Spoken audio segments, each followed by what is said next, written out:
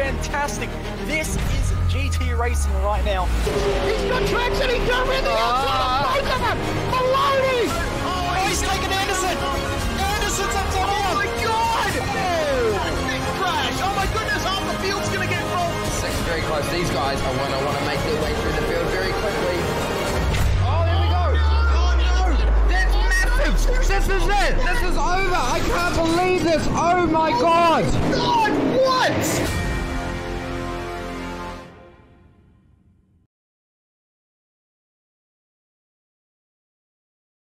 40 of the best sim racers, $100,000 on the line. Who will rise to the challenge? This is the most competitive and sought after season in iRacing World Championship history. This is where legends are made. This is the Porsche Esports Super Cup.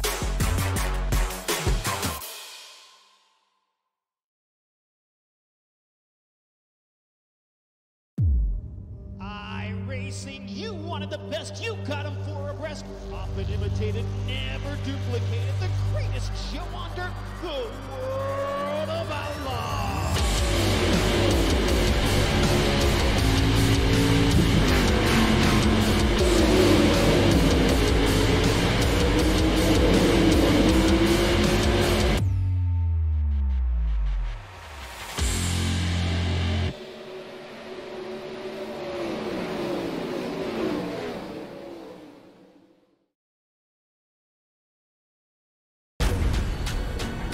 This is the original esport racing game.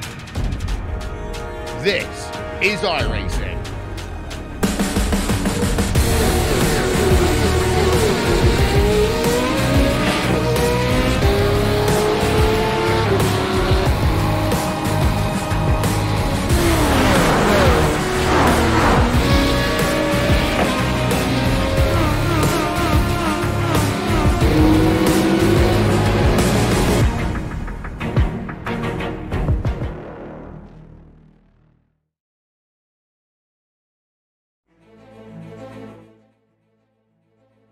Hello, welcome to SimSpeed TV for the Epiroc Sprint Series Australia.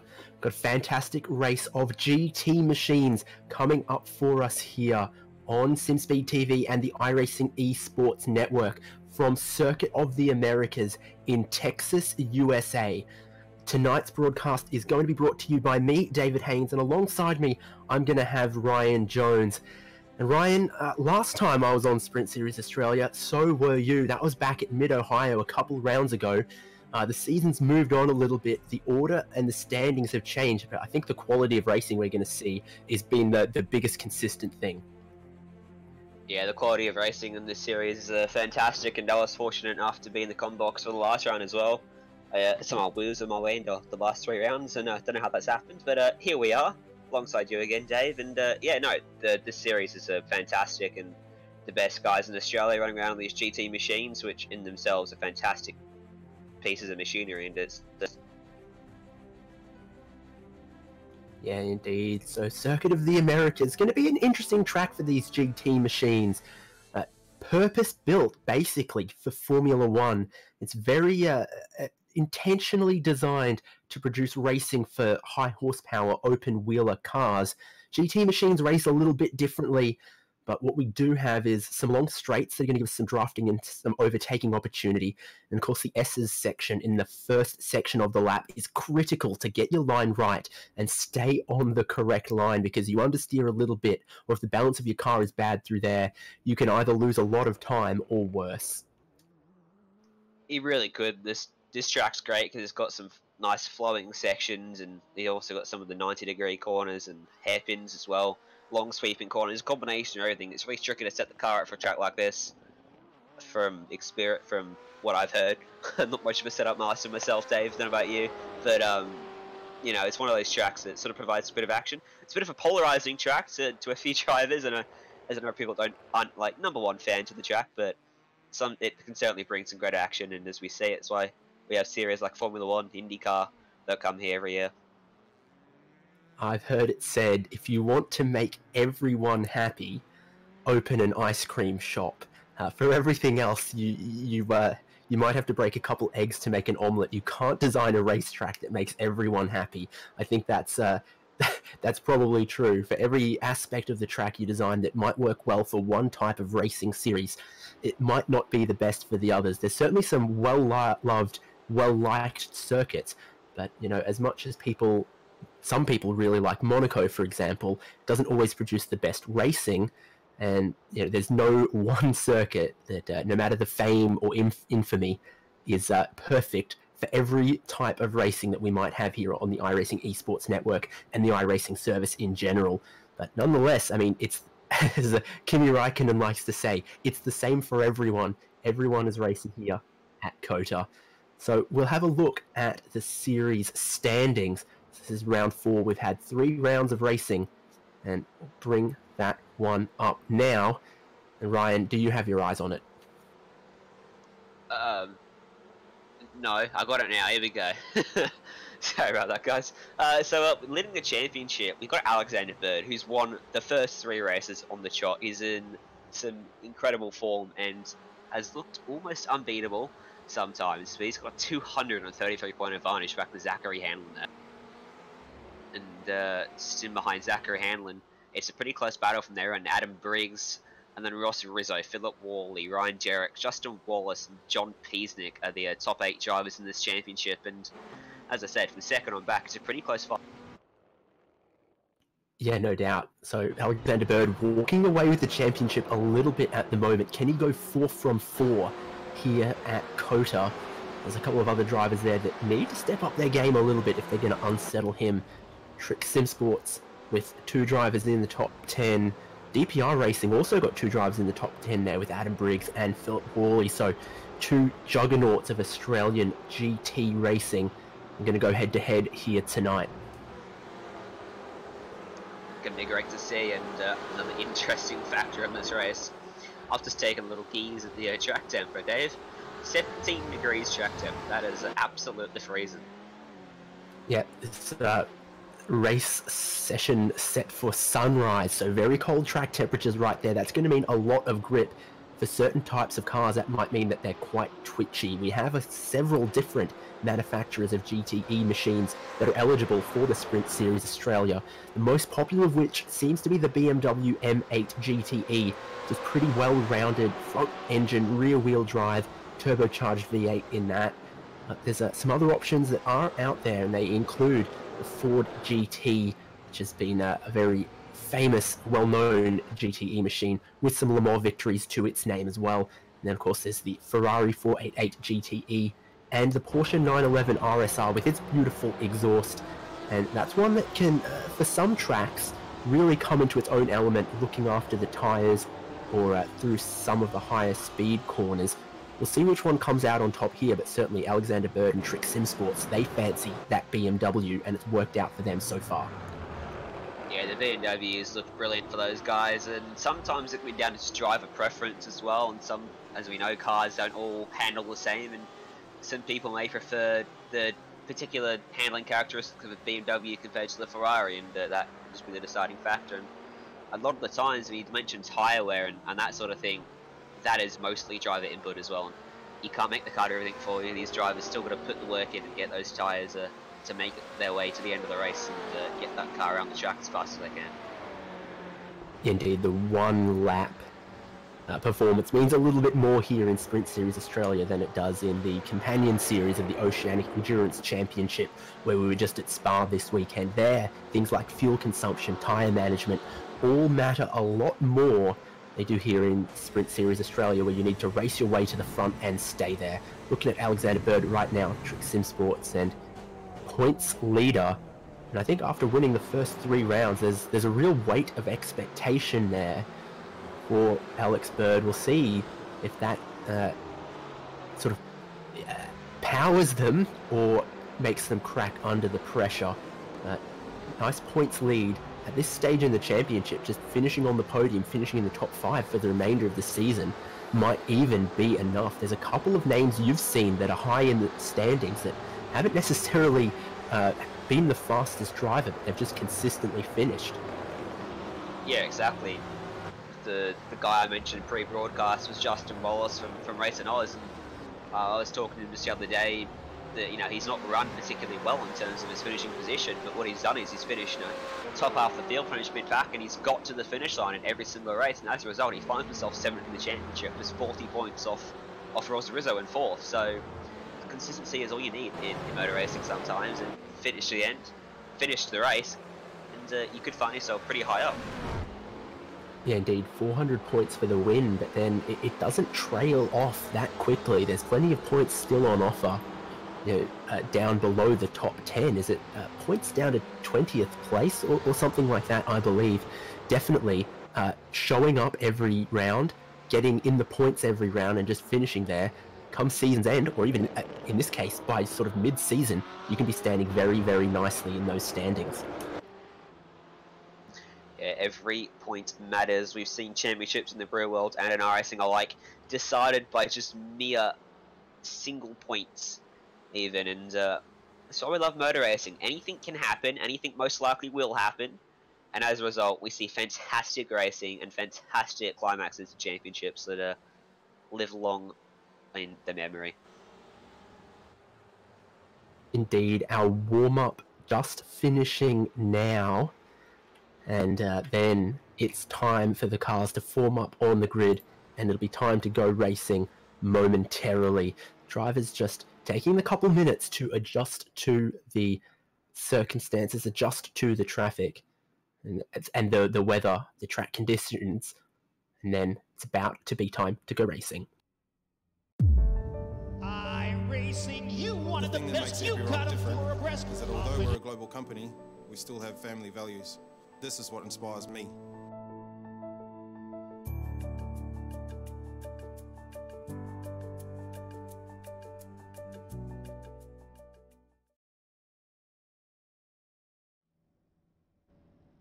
And Epiroc Australia is looking for passionate people to be part of our global team and to make a real difference for our customers.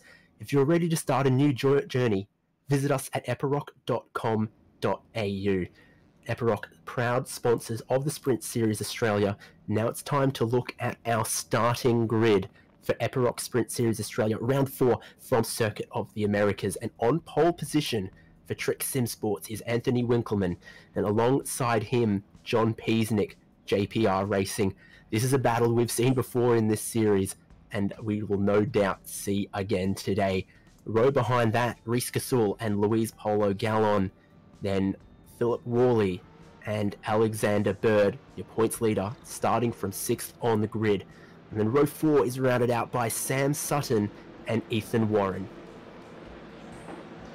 Running out the top 10 going to be Ryan Jarrett and Trent Thomas. Then it's Cody Bircher, Michael Healy from Trick Sim Sports, Cameron Dan, Zachary Hamlin, 13th and 14th. Hamlin 2nd in points. Going to need to finish a lot higher than there to close the gap to Alexander Bird. Ross Rizzo, Dominic Ferraris rounding out the top 16 there, number 8.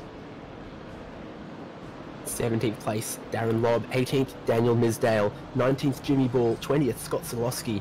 21st is Joshua Burden. Mitch McLeod starting out at 22nd place.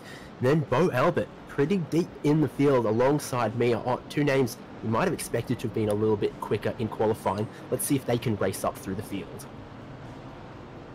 25th going to be Benjamin Johnson, then Justin Wallace, a consistent finisher back there in 26. Thomas Hibbs, Reese Keane, 27th to 28. Sharing row 15 will be David Mulhall, Simon Mizomo, Richard Hunter and Brett Cananti. Well, the rest will be flicking by on your screen, but we're getting ready to start racing. The field now formed up behind that Porsche safety car. Just a couple more corners to go, and then it will be the control of Anthony Winkleman to get them racing here at Circuit of the Americas. Porsche car peels in to the pit lane. The field 2 by 2 ready for the start of round 4 of Sprint Series Australia, and very, very early jump from Anthony Winkleman. He is racing, trying to get a big jump, and that means it's the teammates of Peasnick and Gasol side by side, battling over 2nd place. Tough braking zone uphill here into turn 1 at COTA. A little bit blind, lots of apexes. Hopefully everyone can keep it clean. You see we've got a bumper field very many cars, and already a couple coming together. Doesn't look like too many dramas, just a couple of nose-to-tail fender benders.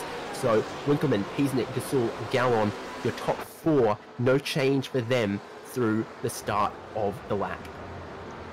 Nice clean start for the leaders of the race there, keeping those cars clean is a good start to your race. We're going to see those guys go side by side there, deep in the pack, still jostling for positions all the way down the order. That's Trent Thomas going backwards there, losing 2 spots in this couple of corners, getting edged out and almost losing control of the car. Gets quite a bit sideways up and over the crest. He's going to hold on to it, but now he's going to come under pressure as they go 3 wide at Steve almost behind them. That's Ethan Warren right down on the inside, making contact with the Trek Sim Sport car, and it's all hands on deck down here in the mid-pack. These guys are going to make some early progress. Couple of the corners here at Circuit of the Americas really open up towards the apex, really encourages you to have a dive from some distance back on the brakes, but it's not always particularly well advised to do so.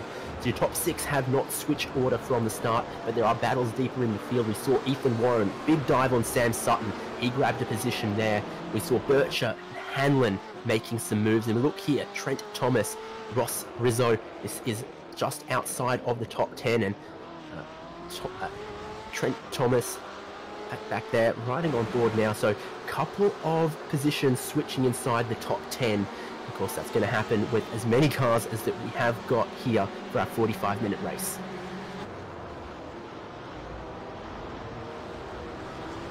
Anthony Winkleman going to come around the final corner and lead at lap 1 from pole position. He'll be happy with that start. He's got about seconds advantage there, back to John Piesnik. And then it's bumper to bumper down the pack as we see Dominic Ferraris coming into the pit stop. So very early on, maybe a bit of damage to that car. Or is opting for a super early pit stop and trying to get out of some of that carnage in the mid pack.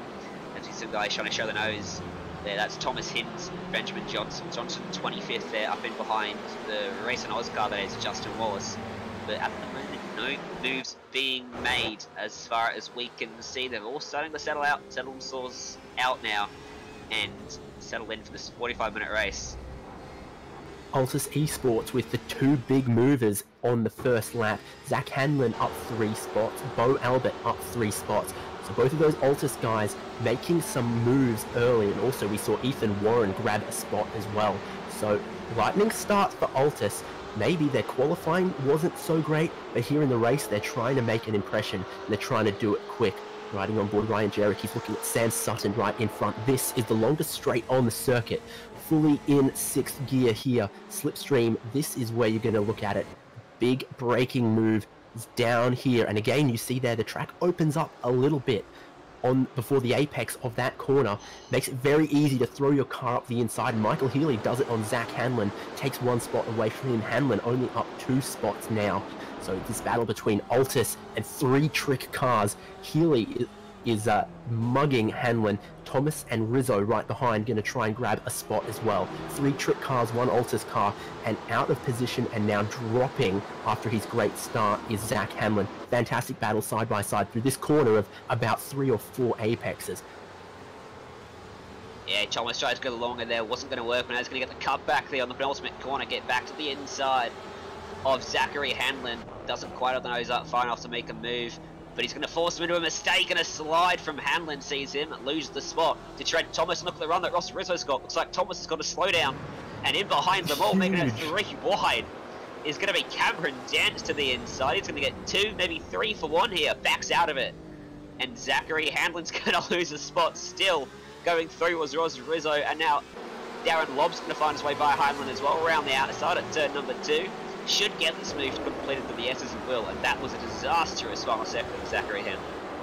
And Trent Thomas too, he must have had a big old course cut through the penultimate corner because he then had to serve it on the start-finish line. He's lost a bunch of positions out of that. So is Zachary Hanlon, going back 4 spots on this lap. Bit of damage to that Ferrari that we're looking at here right in front of Zach Hanlon of Darren Lobb. So all going off in the mid-pack here, a lot of it triggered by the trick cars trying to get through on Zach Hanlon. And then a bit of a course cut, bit of a slowdown. Hanlon's going to try and grab 1 spot back, and then looking for a 2-for-1 deal here is Darren Misdale, who's also going to try and get through. Real battles here, 12th on back. Down the back stretch they go. This is where the highest speeds are, where the slipstream is the most powerful. You might see Rizzo try to make a move on Dance. We know the Porsches in 6th gear aren't quite as strong as they are through some of the more technical sections, or they are at looking after their tyres. So down the straights is where Cameron Dance is going to be most vulnerable, but then it comes into this technical, slow section here, then with some faster corners. That's where the Porsche might be stronger. Oh, Couple cars around. Who's that? That was Brent Cananzi for a bit of Sim Sport. It's just looped it there, coming out of the hairpin corner. We've got a motor simulation replay up on screen for you. See what's unfolding for Cananzi here. In the draft of the Ford GT up there in front of him, that big snaking train of cars making their way down into the corner. We see a move up in front as Cananzi just lost it by himself. Oh, okay. Yeah, Cananzi checked up a little bit, it looks like, to avoid the spinning car of Justin Wallace up there in front of him. You see Wallace move back to 30th place. He tried to make some spots back up, just overdid it. Locked the rears, Cananzi tried to check up, got a whack from behind, and just a bit of wrong place, wrong time for Cananzi. Yeah, indeed, a couple of nasty curbs around here, not least of them are through the S's here. Wallace might have just caught a tiny bit of one of those nasty little sausage curbs, and that will definitely upset a low-slung GT car and might just send it around if you're not careful. So Cam Dance has launched it off one of the curbs through the S's and losing a bunch of spots now. Hanlon, oh, and there's trouble, and around goes Minsdale right on the racing line. He's facing backwards. That's a precarious spot if ever I see one. Someone else has spun around a couple corner up ahead of him as well. That's Darren Lobb, and that's a big shake-up in that mid-pack battle. We'll get another replay up on screen for you. So all going off through the S's once again. Someone that looks like Dance has shortcut it. Lobb might have had to serve a slowdown, or at least he's going side by side, nearly 3 wide there as they try to go past Dance serving a slowdown. Lobb gets into someone else, then gets helped around once again. Oh, someone's on the roof. The wrong way. Sorry, someone's on their roof. That's Mulhall. Right there on the first corner, heading into the back straightaway, and I dare say we may see a safety car for that one. They were 4 wide coming into the corner, and again Wallace finds himself in an instant. Mulhall, another car, wrong place, wrong time, just gets looped onto his roof, and sorry to cut you off there, but car on his roof is not an everyday occurrence. No, exactly. So that's what I talked about. Another one of those corners where it sort of opens up before the apex, really invites you to dive it down inside. They go 4 wide, and that's really not going to work through the apex. Safety car has been called for that car on its roof. This will absolutely shake up the order. This will annul the lead that Anthony Winkelman had been building up. John Peasnick, Reese Gasul, Alex Bird behind, all going to close back up.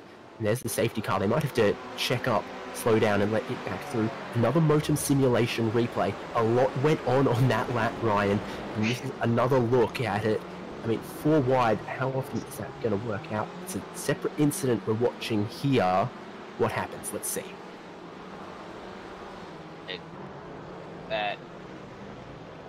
We can't quite find the incident for you there. Getting word, there were 4 cars that have managed to go around somewhere on the track. If you find it, we'll bring it up for you.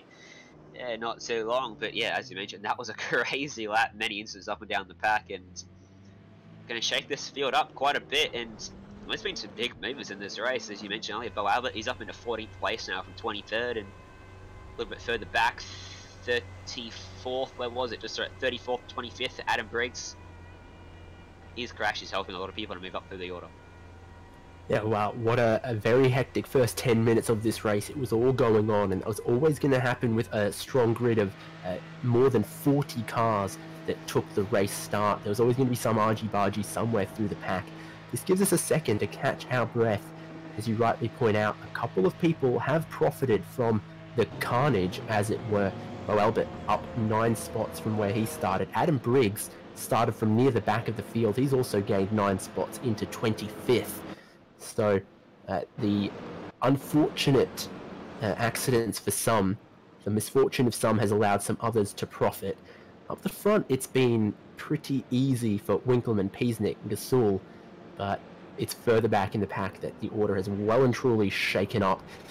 One of the biggest losers is Luis Polo Gallon and Trent Thomas, who've both lost 7 and 8 spots respectively. So not easy starts for them. What this does is bunch all the field back up, and they might have another opportunity. someone that started to make a way forward a little bit up the front. 2 spots gained, Alexander Bird. We saw him start from 6th place in this race, a little bit further back than we would expect. The 3-time defending race winner in this series. He's made early progress up into 4th place, and he might fancy his chances now. Only got 3 cars to pass to get to the lead of this race. But as we've seen, Anthony Winkelman was unchallenged by Peasy Silva. So it'd be interesting to see if these guys are a little bit more aggressive off this restart now. Only about 30 minutes left in this race. It will take a couple minutes when we go racing once again. Going to be an interesting one for sure. Yeah, as we said, this facility nearly purpose-built for Formula 1 and Grand Prix racing. What that means is it's quite a long lap here, especially compared to some other circuits. 5.5 kilometers, nearly 3.5 miles. So each lap that we do behind this safety car eats up a lot of time from the race. Safety car speed is about 40 to 45% of full race pace. So if we do 2 laps or 3 laps behind the safety car, that can take quite a lot of time out of the race. Just because this is a Formula 1 venue, it's quite a long lap. Yeah, pretty big circuit, Circuit of the Americas. It is 5.5 kilometers in length, which is substantially bigger than quite a lot of tracks that we see on the SSA calendar. But as you mentioned, Zabe's car going real slow. It's incredibly frustrating as a driver, and that's why that anecdote, Zabe's cars bring Zabe's cars, always comes into play, because these drivers have just had a 10-minute burst of hard racing, door-to-door action, going flat out around the track, and a little cooped up behind the safety car, unable to go anywhere. And it just makes you get a bit antsy, and you start to get a bit itchy to go racing again. And once you do, it all just goes a bit red mist for these drivers, and we can often see some absolute carnage. Yeah, the only thing that's going to help us is that the restart will be single file, unlike the race start, which was 2x2. A couple of cars diving into the pit lane at this point. I see an Altus car, I see a Trick car. It's Ross Rizzo. Missed quite who was following him, but Bo Albert was in that area. That looks like Zach Hanlon with the Maybelline purple accents to the BMW, and they are not alone in jumping into the pit lane. Quite a few takers. Ross Rizzo the highest in the field, but Zach Hanlon followed him in. Scott Solowski in as well. Jimmy Ball, Trent Thomas, Mia Ott, Reese Keane, Adam Briggs, just about everyone from behind there jumping into the pits. It's really our top 15 or top 10 or so that have stayed out. Everyone else jumping into the lane. First out is going to be Ross Rizzo, followed by Zach Hanlon, each of them with about 6 seconds of fuel, so a little splashed. But with the time we've had behind the safety car, that's probably enough to get home from here, you would think, considering we're still going to have at least one more lap behind the safety car, where there'll be 1, saving fuel, and 2, it'll just eat some of the remaining time of the race. Yeah, you certainly think they'll be able to get home from here. There's 30 minutes to go. In theory, it's a good strategy. They should be able to make their way home under green flag conditions, like pitting again. All those guys are going to have to dive into the pit lane. However, the thing you do is you pit yourself back in the pack behind quite a few more cars, and not only do you put yourself at risk of being involved in a crash and potentially another caution, but it also means a bit of the accordion effect comes into play, where the back of the pack, before you know it, just suddenly ends up 30 plus seconds behind the leader, and the leader can make their pit stop and you're still behind them. Yeah, exactly. As well. We've got 20 cars that have not pitted. Ross Rizzo was running pretty well. He's now 21st with 19 cars between him and his teammate who's leading the race. I mean, how quickly can he clear some of those cars that would have been well and truly behind him had he not taken that pit stop? It's all about that trade-off between time in the pit lane and time in traffic and track position. We spoke almost till we were blue in the face during OEC about how long the Spa Endurance pit lane is. 1 minute from entry to exit, not including your stationary time. Here at Circuit of the Americas, a much more manageable 25 seconds. So realistically, some of your leaders, your top 5 cars that stayed out, are either hoping they can fuel save like hell and make it to the end. I don't see that being quite likely. Or they're hoping in 2, 3, 4, 5 laps they can build out a 25-second gap, pit, and then be able to go full tilt, no conservation till the end. So basically 40 cars in the field, 20 taking the pits under the safety car, 20 staying out. We've split the strategy in the field in half, and it's going to give us a very exciting last 28-29 minutes or so. I did see the lights were off on the safety car, hopefully going racing this time, Ryan. It's going to be very interesting to see how this one plays out. Those guys like Rizzo and Hanlon further back, how quickly can they make their way forward? It's going to be tough. It's not the easiest place to overtake. It's not the hardest, though. It's not impossible. You can definitely get it done. But we've seen already today, it can go wrong so quickly. This is going to be absolutely fantastic. Winkelman, Peasant, Gasol, Bird, are they going to make a move to lead the race, or are they going to try and just power away from those guys behind and build themselves up a gap and play the relatively long game? It's only 28 minutes, of course, left on the clock, though. Yeah, indeed. It's a sprint series, and then we have a safety car that eats up 10 or so minutes, and what was already going to be a pretty quick race now, well, we've lost about a third of it already. 28 minutes to go. Winkelman from Peasnick, from Gasol, Bird in 4th, and Philip Worley in 5th. It's going to be very, very exciting when we go racing once again shortly. Safety car peels away into the pit entry. Winkelman controls the field again, and he jumped very early on the restart. Will he do the same this time? Not quite. He waits and then puts the power down. Peasnick nearly gets rear-ended by his teammate Gasol, but we are racing once again. And behind that, Gasol lost a bit of time, has to defend from Bird. Bird trying to go up another spot. They're almost going to be 3 wide there. They're 2 wide with Ethan Warren and Sam Sutton in the background. Single file start, we'll hope will be a little bit cleaner off this restart, but it's a great opportunity to overtake into turn 1, and some of these drivers know it. A little bit of contact made between Gasol and Bird there. Gasol did not want Bird to get back by him. He's forced to be back up into 3rd place, and Bird's going to have to wait a couple more corners. He's back in the pack. There's been another incident. This is Benjamin Johnson facing backwards, and we probably get a replay soon of what's unfolded for him as he gets his car pointed back the right way. This is Ryan Jerk. They're back in 9th place on camera dance. Slick Simsports back in 15th, and most of these guys have managed to keep it clean. Zachary Hanlon is back there at 20th place, and Johnson stopped on the circuit, and we'll get a replay now. Hopefully this will bring out another caution. We'll see what's unfolded. I'm going to hazard a guess before we see it that he was rotated during turn number 1. He's come in there relatively by himself, and he has just taken a little whack from that Ferrari or Ford back in behind him, and that was Thomas Hinds. Bit sloppy that one, to be honest with you, and Johnson not too happy about that. We'll get the onboard with Thomas Hinds for iRacing and see what it looks from his perspective, and just carried a bit more speed to the corner than Johnson. Maybe didn't expect him to check up as much as he did, and unfortunately, round goes Johnson.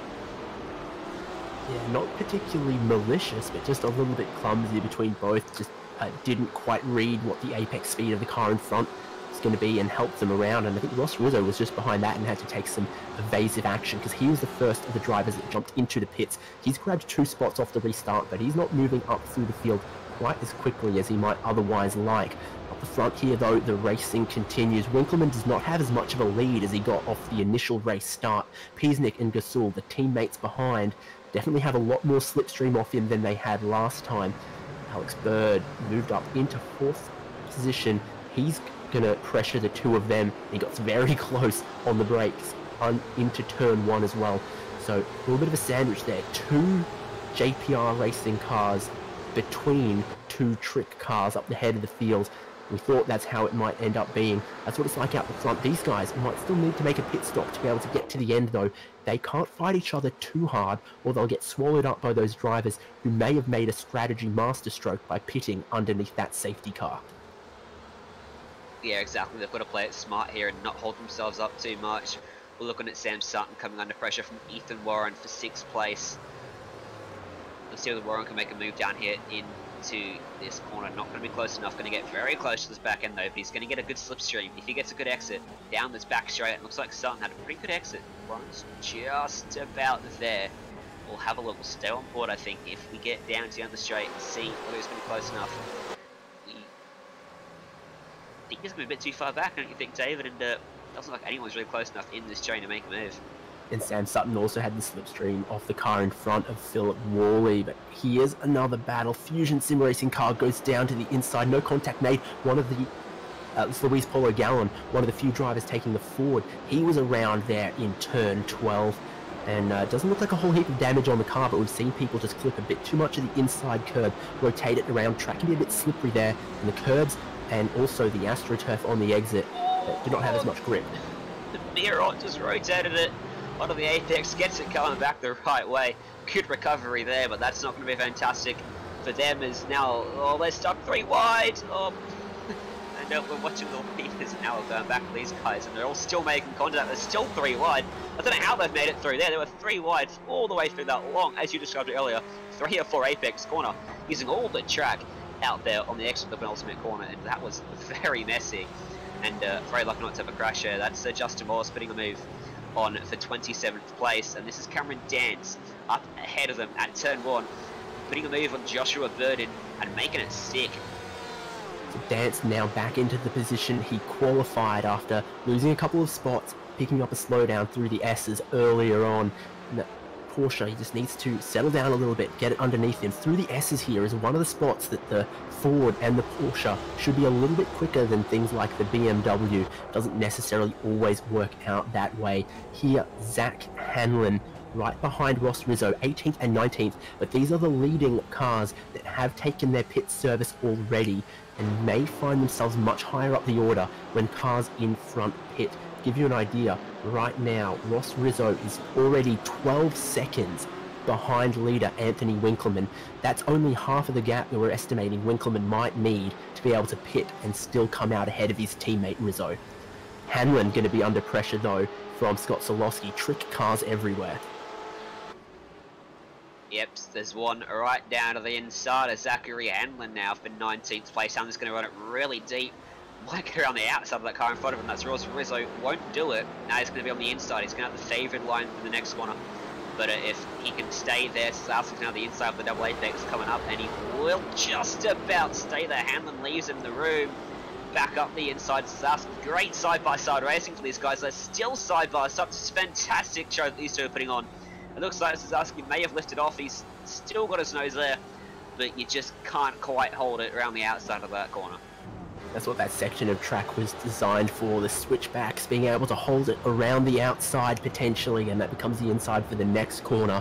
And Hanlon's just gone and demonstrated how you can defend through that section. And luckily, Hanlon has not lost too much time to the cars in front. They've got their own little battle at the head of the field though. Sam Sutton is starting to hold up Ethan Warren, Philip Worley holding up Sam Sutton, holding up Ethan Warren just a little bit. Through here, that's where we think the Porsche might be a little bit quicker than the BMW. A lot of it will come down to downforce levels, driver preference, and setup though. Now, monstering over all of the curbs is the BMW, trying somehow to set up a run to make an attack. Here comes the modem simulation replay. This is a Trick Sim Sport car. This is Scott Sazarski. That was a little bit of contact that Rizzo made. Oh, that was up at turn 1. Rizzo, a little bit of contact with Zachary Hanlon, who was on his outside. Sazarski will get that spot off Hanlon. And Hanlon will be a bit disappointed with that one for sure. Yeah, Rizzo's checked him up just a little bit, and to the benefit of his Trick Sim Sports teammate, he is up the head of the field, your points leader, riding on board with Alexander Bird, who's already picked up 2 spots this race. Now he's trying to get himself into a podium position. Looking at the back of Reese Gasol, he's riding along behind his teammate, John Peasnick. Winkleman now 1.8 seconds clear of Peasnick, so Winkleman continuing to try and break away at the front. Not necessarily easy with the slipstream around here.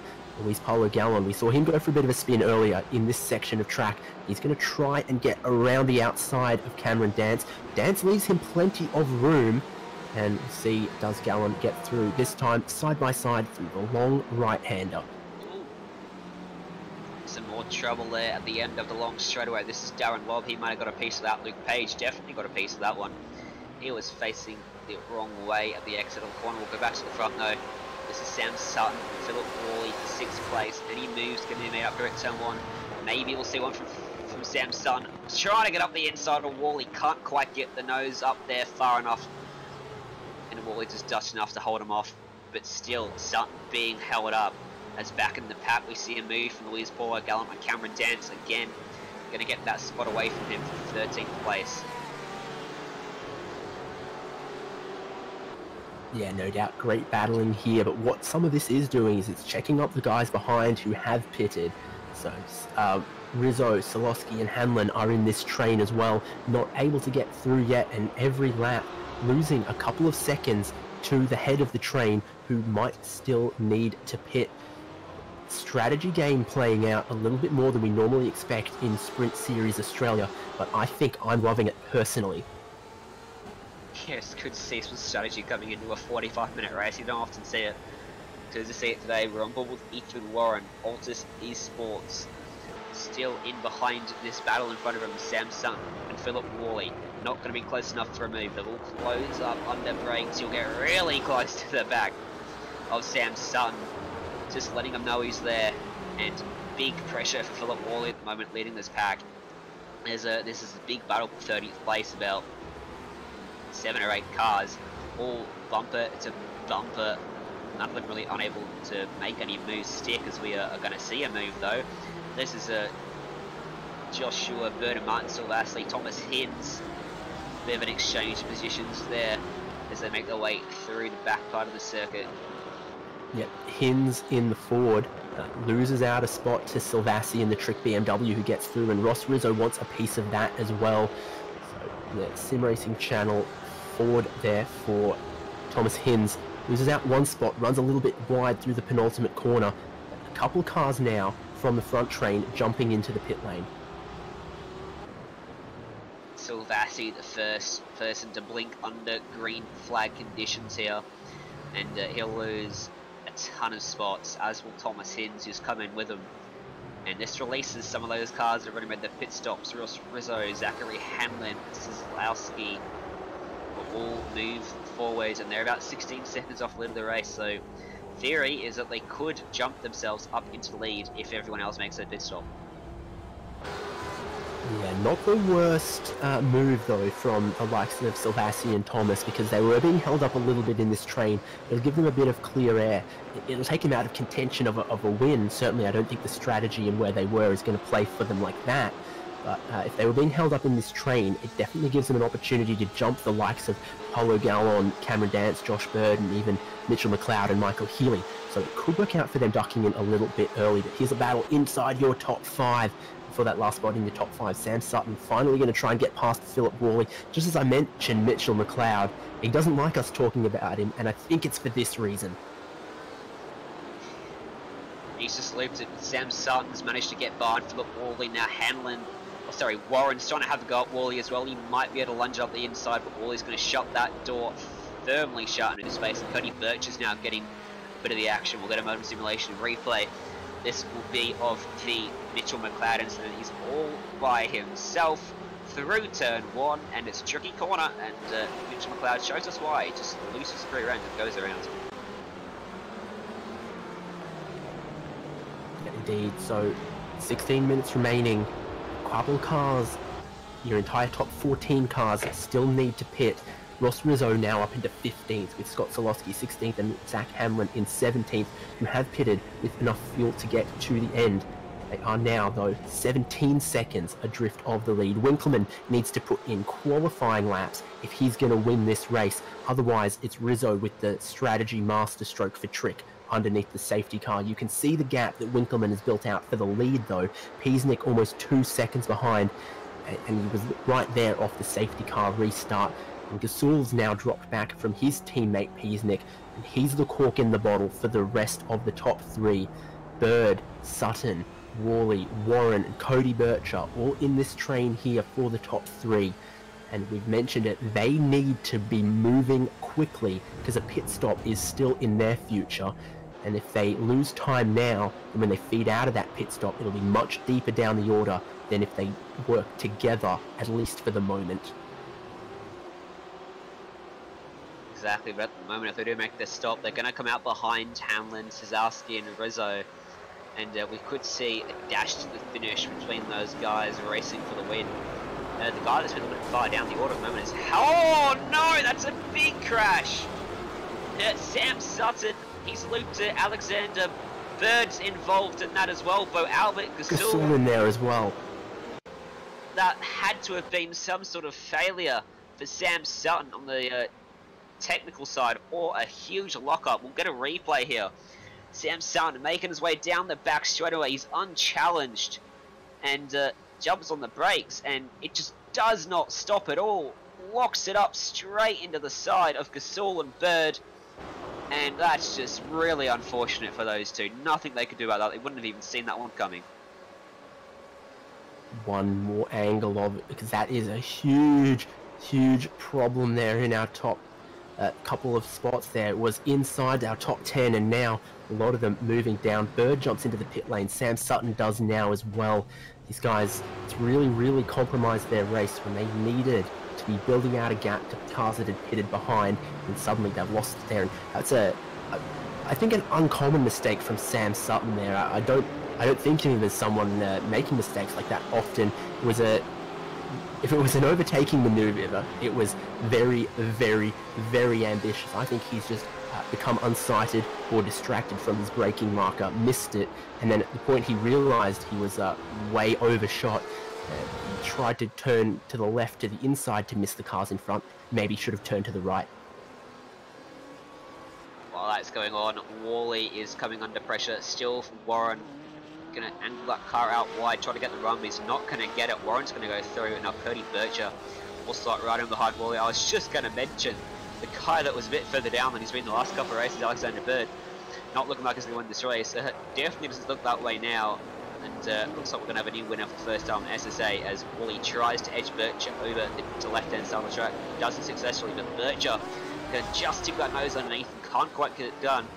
Worley doesn't look to have the pace of those guys he's battling. He's doing a pretty decent job of holding them up pretty well and defending, as back in the pack, Ross Rizzo and Joshua Burden exchange positions with relative ease there. No paint being swapped as Hanlon and Szlowski. Oh, they make contact, and no, Hanlon's gone around, and that's disastrous for the driver that needed to put in a perfect race to close the gap to Alexander Burden when his championship rival was involved in a crash. Hanlon's not going to capitalise in the way he should. Trying to make the move here on Szlowski, just locked the brake, pinched it, and just got into his left side door, and it's just rotated that car around. Just an unfortunate incident for Hanlon there, and he'll drop a couple spots back down the order. And for all the runoff we've got here, paved and all sorts at Circuit of the Americas, we've seen plenty of cars come together, plenty of cars go for a spin. It's not been easy. Not been easy for these drivers, for sure. The battling has been intense. We've seen 3 wide and more. Plenty of cars coming to grief, coming together. Big hop over the curb there for Bo Albert. The BMW eats it up though and carries on. Starting to see this field really start to shake up now. Ross Rizzo's up into 11th place after making that pit stop under the yellow flag condition. Just trying to find Szlowski's. Has been penalised for that collision that injured Alexander Bird and the others there. I think Zach Hanlon was in that one as well. Mia Ott, meanwhile, is around. Lots going on. That's what happens with a big grid in a sprint race, is that you don't quite know where to look some of the times.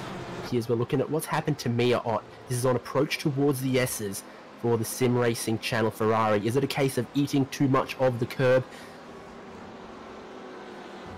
Oh, yep. Getting some airtime through those curves. Unsettles them for the next one, and around they go. Good save, though, not to put it back onto the racing lineup. Go on their way. And Sam Sutton, unfortunately goes from bad to worse for him as Justin Wallace just tries to make his way into the top 20. He's still in 20th place, trying to move. Darren Huxton won't quite do it. And Mr. Consistency looking like he's going to get another top half of the field result today if he keeps on his way.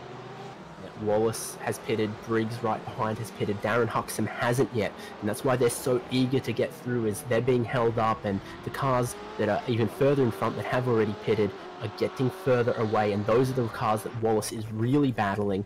It's losing a little bit of time. Cody Bircher, one of the first cars from your top 5 to blink into that pit lane. Most of our other top 10 stay out.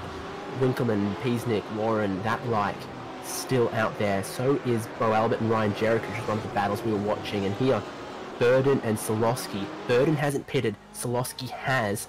And the hopes of a top 5 potentially for Scott Solosky, or even a podium, rest on not being held up too long behind Joshua Burden. Ross Rizzo, the highest positioned car that has pitted, Solosky second highest that has pitted, and they'd definitely be hoping for converting that into a win and second place, or at least spots on the podium. Yeah, certainly. I think we'll see most of these guys stay out as long as they can. Certainly Winkleman, if he feels he's got the pace to open up a gap big enough to make the pit stop and come out ahead of Ross Rizzo, he'll want to do it. He won't want to come out behind him and then use his pace to try and pass him, because as we see, he can go wrong very easily, and it's not guaranteed. But Albert taking a look at Albert. Yeah, Jerrick to the inside into that turn 12 braking zone where we've seen some moves made and we've seen it go wrong before, but I think that was pretty well done by Jerrick. Gets it done, gets the overlap completed, and Albert, I think, didn't fight that too hard. We've got a near mirror move happening behind. Solosky can't get past Burden this time, and again, Burden yet to pit. Will have to at some point, but until then, it's harming Solosky's run at the podium. He certainly is, and he's at 21 seconds off lead of the race. He's back in the pack, almost touching doors. Mia Ott, Darren Lobb on the inside there. They're going to exchange a bit of paint almost on exit, diving to the outside of the track, and they look for the switch back. Not quite going to. These guys are racing really close together at the moment, not making any contact though, which is good. And that's what Ott's been in the course today. Collinson's already, and Michael Healy now blinks and dives down into pit lane. 8 minutes to go means it's a tiny little splash to get to the end from here. Have to keep an eye on how much fuel some of these drivers think they're going to need to get to the end, because the drivers who pitted under the safety car, they didn't know as much then when they pitted as the drivers do now about the consumption, about was it going to stay green to the end, how many more laps under safety car was there. The drivers who pitted under safety car had to be a bit more cautious, a bit more conservative, take on a bit more fuel. It's the drivers pitting now with just 2 or so laps to go who can really knife edge how much fuel they want to take. Bird and Mizomo side by side in the end. It's Bird to the inside at the entrance of the S. There's a lot of smoke. Whoa. Someone around there surely. I see someone is off, and it's one of the trick cars who's had a bit of an incident. Michael Healy, what happened there through the S's? I saw a lot of smoke. We've got a modem simulation replay up on screen, and this is Richard Hunter from DPI Racing in behind Justin Wallace, side by side with Michael Healy, and Healy just jumps the curb. Wallace just misses him, and Healy just misses the wall as well, and that could have been a much bigger crash for both those drivers, and Healy's probably lucky with that one not to have more damage. Certainly, here we go, just maybe feels a bit squeezed down to the inside, launches it into the air on those curbs, as we've seen a couple of drivers do. And in the end, big sideways moment, laid down all that smoke that we saw, but he managed to gather it up without going fully sideways. Anthony Winkleman, John Peasnick, the top 2 into the lane. Warren follows them as well. Philip Worley follows that. There's just 2 laps to go, but these guys do not have enough fuel to get to the end. I don't think anyone can save to get to the end if the likes of Winkleman, Peasnick, or Ross Rizzo don't think they can. But Rizzo, he's going to come through, and I think from where did he start? 15th on the grid or so. He's going to jump his teammate Anthony Winkleman. Rizzo through into the lead of the race. Winkleman is going to come out. Where is he going to feed out? Scott Solosky gets me. I think it's going to be in 3rd. Blinding strategy call here from some of the trick cars to pit under the safety car. Winkleman doing a great job to build up enough of a gap that pitting under green means that he's going to stay in the podium positions, and now it's Rizzo, Solosky, Winkleman and Trent Thomas, trick cars in the top 4, all 4 there. This all going on further down the order as well. One of those battles is the battle for 9th and 10th. We've got a shot of the cars through the S's. Some lovely shots of these guys go to work there, and well, it looks like the strategy game was paid off for Ross Rizzo, because he's leading this race from Winkleman. Just a couple laps left to go, 5 minutes left in this race, and Trick Sim Sports themselves done a fantastic job to run on those top 4 spots now. There have been some big winners from the bold safety car strategy call. Ross Rizzo started this race in 15th, now leads. Solowski started 20th, now second. Anthony Winkleman has unfortunately gone back 2 positions, but it's much to the benefit of his teammates. And some of those drivers that just came out of the pit lane have filtered back in to some other cars that had pitted earlier, and that's giving us some great battles that we're going to see for the last 5 minutes. Huge underbrakes from the trick car to the inside of DPR, and Porsche has to check up there. Richard Hunter right in a gaggle of cars here, and one of the other trick cars in there as well. Ryan Jerrick is with a great view of this fantastic battle that has about 6 or 7 kilometers left before it sees the checkered flag. Make or break time. Yeah, it's gloves off racing now. Everyone has made their pit stop, I do believe, and they're all fighting hard for position now, trying to get every last spot they can get. Every point matters. Someone that's not going to be happy with how this race has panned out is Reese Gasol. He's all the way back in 31st place. He was looking almost unchallenged, running in 3rd place, so it ends up for Sam Sutton. Here's battle for 9th place. Philip Woolley trying to defend Cody Bircher, turns across his nose there, trying to get an early apex to fend him off as Bircher, as just about a view there was Philip Woolley, blinking in and out a couple times, and Bircher will be a little bit unsettled with that. Shows the nose of the S's, not the best overtaking spot in the world, and thinks better of it. A bit of drama behind as well. Adam Briggs, Alex Bird, Luis Paulo Gallon. Fantastic battle that is much deeper down the field than they would have expected. Those kind of names. Adam Briggs, we saw, was 3rd in the standings. Bird leading the standings, and here they are battling over 15th place on... this is not the final lap of the race. There will be one more after it. We were right on the edge of how many laps we were going to go, but more drama.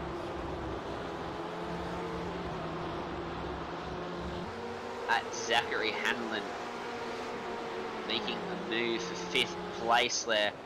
Looks like he's got it done down into the corner. Nice easy move on the brakes, and on live pictures Anthony Winkleman's actually gone by Scott Sosowski for 2nd place as well. So Winkleman, I wonder if he's got the pace to get to Rizzo. He's about 2 seconds behind him. I don't quite think he's got that sort of pace, but a mistake from Rizzo, and Winkleman's going to be right there with him on the final lap. Yeah, indeed. So very interesting up the lead of the pack. Also right here where Ethan Warren fighting for every spot he can get. It's just gone side by side with Philip Worley for a couple of corners. Eventually gets to the inside, gets the overlap. Can Worley try anything here? They're still dragging Cody Bircher in that DPR BMW along as well. These guys are having an absolutely ripping battle. And you'd have a great view of it from atop that particular tower there in the infield. Very famous viewing spot on this circuit. This is the final lap. Ross Rizzo's already started it. He's 1.7 seconds clear of his teammate in Anthony Winkleman, who is only a couple of tenths ahead of Scott Solowski. So let's see. Be very, very borderline exactly how many laps we get to go. We'll keep our eyes very closely on it. Ross Rizzo right now, whether it's 1 lap to go, whether it's 2 laps to go, he's maintaining most of that gap that he has over his teammate.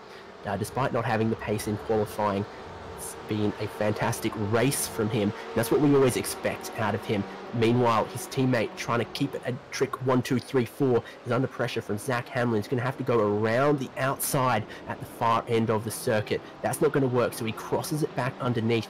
Did he get the throttle open early enough? The trick car was almost parked on the apex, but now Hamlin, with a good run down the back straight, has his nose to the inside. He does, and he should be able to make this move stick as they make their way down to the end of this back straightaway. He's on the inside, he's got the preferred line. He's deep on the brakes. He goes through, but look at the switchback from Trent Thomas. Gets back around and clears him into the next corner. Hamlin also to dive out of the way to avoid going into his rear end. And great defensive driving and great overtaking from Trent Thomas to get that spot back. And he will hold him off for another couple of corners at least as he gets the power down very eagerly coming out of that corner, a bit of a slide, and he will carry on in 4th place. Right in behind these guys is Jimmy Ball and John Peasnick as well, battling 6th and 7th.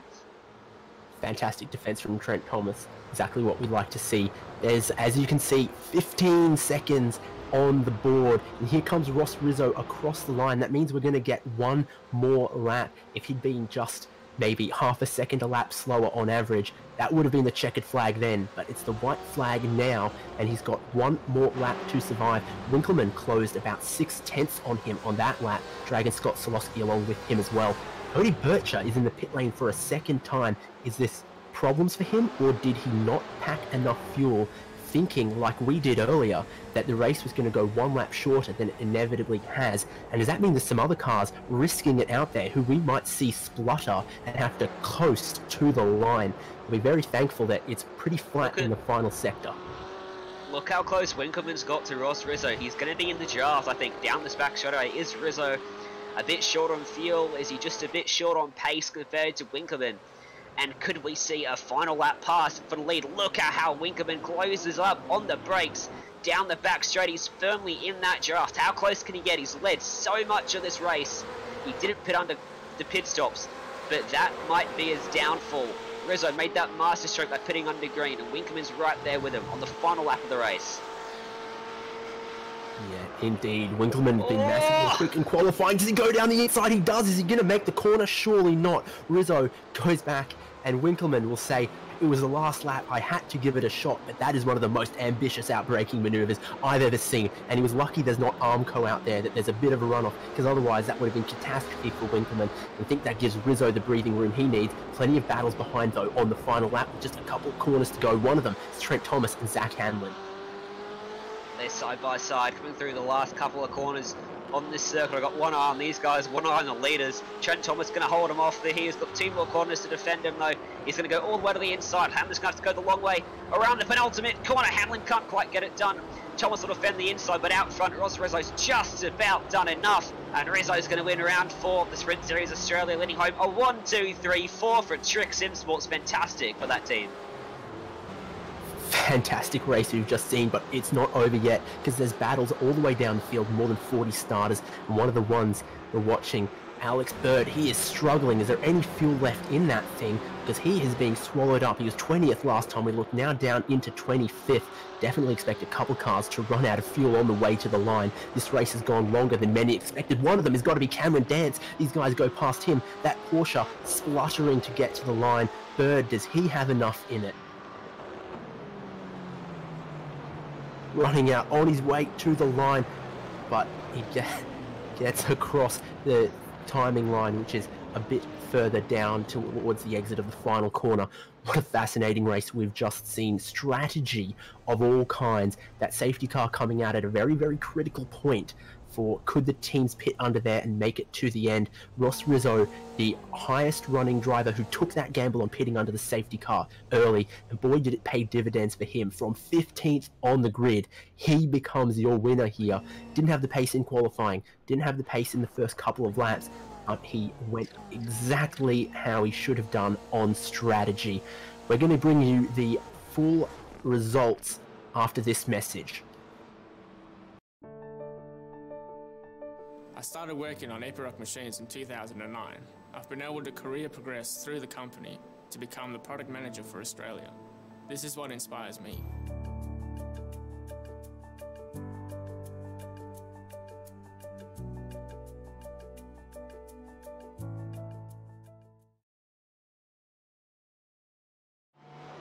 Epiroc Australia is looking for passionate people to be part of our global team and to make a real difference for our customers. If you are ready to start a new journey, visit us at epiroc.com.au. Epiroc, our partners and sponsors here, SimSpeed TV and GT Leagues Australia, for this season of Sprint Series Australia. And well, in round 4, this is your finishing order of what was non-stop action start to finish. Ross Rizzo comes from deep on the grid with a strategy masterstroke to take the win. It's not the first time we've said that, and something tells me it won't be the last either. His Trick Sim Sport teammates also benefit in what was a little bit of an uncertain race on strategy. That's where they prevail. Winkleman grabs second, Scott Solosky in third, Trent Thomas held on in a fantastic fight for fourth against Zachary Hamlin, who gets fifth. Jimmy Ball 6th, 7th goes to John Peasnick, and Ethan Warren finishes up in 8th. Philip Waller we saw putting out his best defensive moves for the last half of that race, finishes in 9th place out of Reese Keen in 10th. who finished 18 spots up on his starting spot. Good race for him. Bo Albert comes home in 11th for Altus Esports. Ryan Jarek from Eclipse, Richard Hunter, Michael Healy, Adam Briggs, Simon Mazoma there, coming home in 16th place. Yeah, indeed. And then 17th, Darren Lobb, Mia Ott in 18th. 19th, Justin Wallace. 20th, Neil Pearson. 21st, Joshua Burden. 22nd, Thomas Hinz. 23rd, Alex Court. And here, probably our big story of the race, your points leader who'd won the first 3 races on the trot, only manages 24th in round 4. That's going to shake up the point standings. Certainly, some big strides being made by a number of drivers. Anthony Winkman, Alexander Bird in that one. Looking back through the rest of the results, Cody Bircher, Cameron Dance, Cameron Stubber, Reese Gasul had a bad one today after that contact with, I believe it was Sam Sutton earlier on at the end of the back straightaway. Sam Sutton himself finishes right in behind him in 29th. And Luke Page rounds out the top 30 ahead of Warren Pickering and Darren Huxham. Big grid, and the rest of them are going to be on your screen as we head towards some driver interviews. And our top 3, all Trick Sim Sports drivers, but your race winner, I'll say it again, from 15th on the grid, Ross Rizzo. Ross, race went 1 lap longer than I think a lot of people, including us, were expecting. Did you have to save a little bit of fuel on your way to this win? Not much at all, actually. I did a fair bit of, I was fairly conservative in the traffic, so I knew I should be sorted either way, but I was a little bit shocked when, crossed the line. There was only about 10 seconds left, but quick check of the fuel tank a couple of minutes ago, a couple of minutes before, knew that I was going to be able to make it.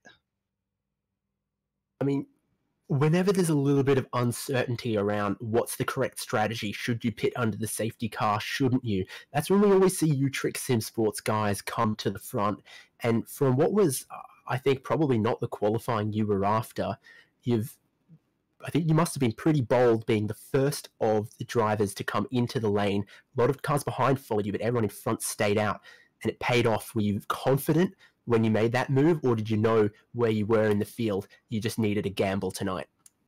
Yeah, I needed a gamble. I think qualifying actually went slightly better than I was expecting. Like, the time was good, but the qualifying position not great. But look, I was always going to have a gamble. I mean, I do need a change in the strategy to have a chance. I mean, ironically, I've been waiting a full year or two full seasons to do that strategy again, which is funnily enough the last time I won a race in this series. So when I estimated when the green flag was going to drop and we went after the caution, I knew it was my chance to emulate Spa from season 2, so I had to jump at it. And speaking of that, I mean, we saw, I think, a pretty strong grid tonight, more than 40 cars and many, many very recognizable names for me and also regular SimSpeed TV and iRacing esports watchers. This series, do you think that the quality of the competition has continued to rise? Because from where I'm sitting, it looks like it really has. Oh, for sure. I don't think I've been a genuine podium contender for at all this season. Until tonight, unless of course the strategy changes, and we've had our guys, Alex and Anthony in particular, really stepping up to take podiums. Of course, the guys at JP Racing been very fast. Louise has been unbelievable in that Ford. We've seen some of the guys from DPR right up the pointy end, and of course the Altus guys, who they're a world championship team, and that's kind of the caliber that you've got to be at. So we're putting in a ton of time to tune the car and make sure we're giving ourselves the best opportunity, especially for Alex and Anthony. Well, congratulations to you, Ross. 400 points go against your name. Anyone you'd like to thank? Any shout-outs to give?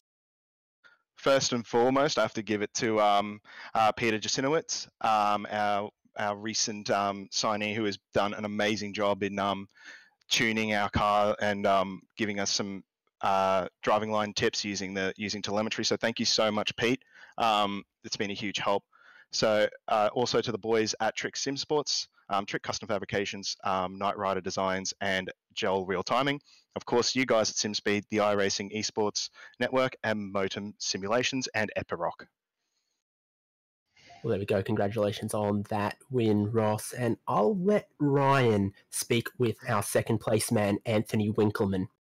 I'll give him the best shot. And Anthony Winkleman, it looked like early on you might have had this race almost won. He looked almost unchallenged and fantastic pace, but that safety car really put a grinding halt to that one. And from your perspective, hindsight, would you put it under the safety car, or do you think you just made not enough pace?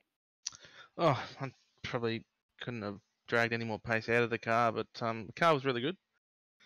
But I seemed to have a bad run with safety cars, ruining my races. So I don't know. It was a catch-22 really. I had track position when the pit call was made in team chat. So it was 6 to 1, half a dozen. In hindsight, I probably should have taken it, but to have track position here is very good, considering we did have quite a few stacks by the sound of it behind us. So it was sort of a roll the dice if they were going to take the strategy, but for me it was sort of a stay out front and try and get the biggest lead I could. Yeah, it was something we mentioned in the booth that track position was going to be pivotal in a race there. But overtaking was proving very tricky, and we saw at the end you had a huge crack at Ross Rizzo coming out of the back straight. I was on push to talk at that stage, and I couldn't push that button fast enough to yell at him to get out of the way. But it was actually not a send; it was a complete balk to try and just to have a bit of a laugh. But at the time I balked, I didn't realise the braking marker was there. So it was either get back online and take him out, or just dive to the apex as soon as I could just to get out of his way, which thank God he saw me coming and he could just open the wheel up again. But yeah, it was not a fun time, that's for sure. Yeah, well, it was good to see you guys manage to finish that race and didn't take yourselves out. Would have been disastrous and ruined that fantastic 1, 2, 3, 4 for Trick. In terms of the championship, looking forward, and our championship leader had a disastrous race by his standards. What hopes have you got then moving forward of getting up there in the championship? Yeah, I think Alex has still got. I think we've still got some drop rounds to play with in regards to Alex. I don't. I've pretty much got to round up as many points as I can because I had to use my drop rounds already. But Alex should be still sitting pretty, considering he had he's won 3 in a row. So I don't know. It's probably a bit too early to tell, but we're just going to keep doing what we're doing, and to have a team result of 1, 2, 3, 4 is just unbelievable. So real kudos to all the boys pulling together. It's a nemesis track for myself, and I don't think there was a smile all week in practice. So to have the result that we did today, considering our hatred for this track, is it's unreal. Well, I think you're in the best team on the grid at the moment in terms of this Sprint Series Australia for good results. Before we let you go, any shout outs you want to give? Just to Trick Custom Fabrications, Night Rider Designs, and SimSpeed for the broadcast, iRacing Esports Network, and GLA for hosting the series, and also Epiroc for the sponsorship. Thank you very much, Anthony Winkleman. That was your second place getter from tonight, and David, I believe you've got one more up here with us.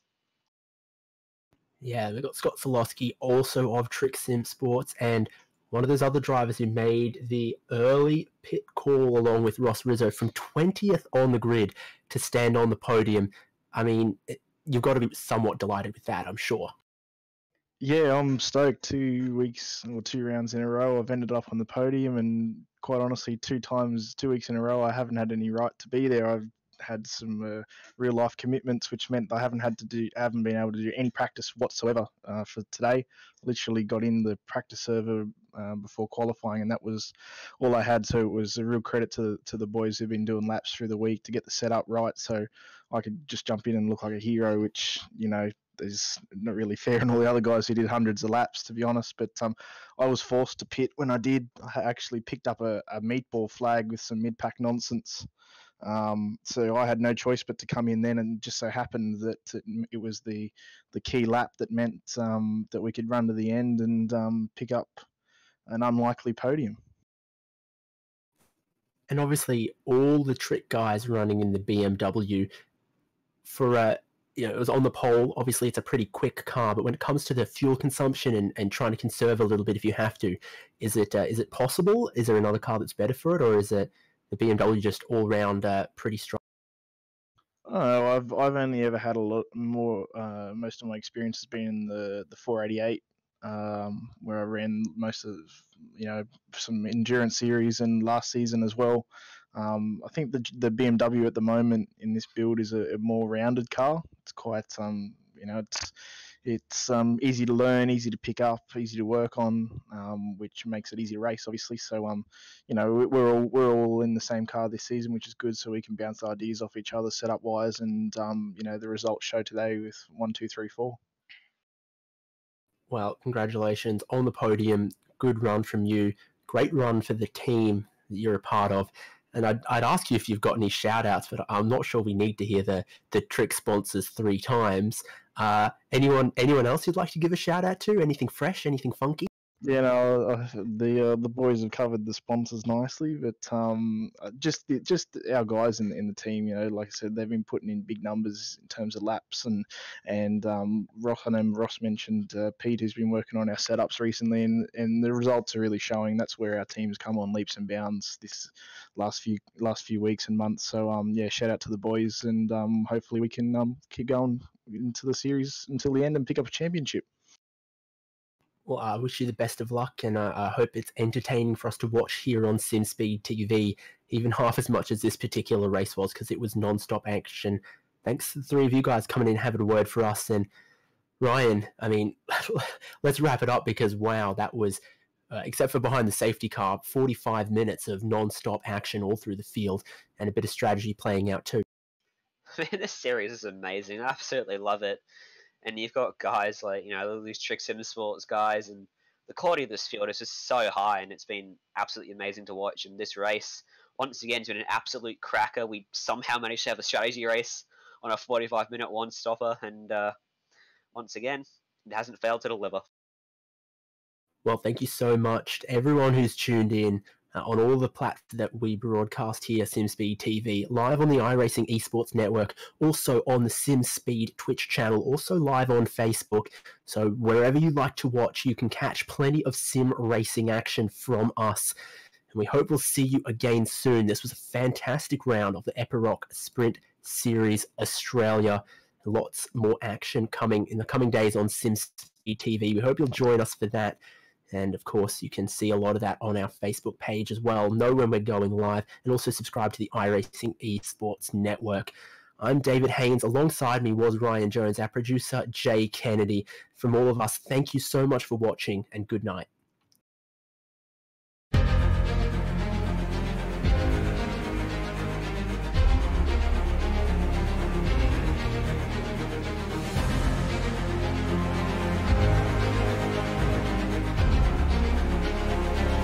This is fantastic. This is GT racing right now. He's got traction. He's going around the outside of both of them. Maloney.